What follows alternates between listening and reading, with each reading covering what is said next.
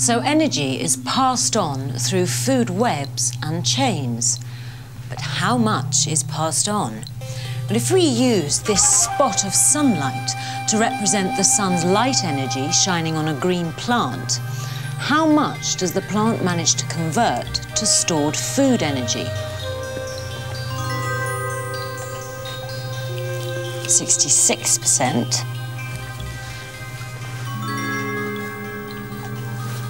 33%. In fact, this much, 0.2%. Only 1/500th of the sun's light energy is transferred to the start of a food chain. So if all the energy that's stored in the plant and is available to the animals that eat it is represented by this light, how much is transferred to that animal? 90%? 50%?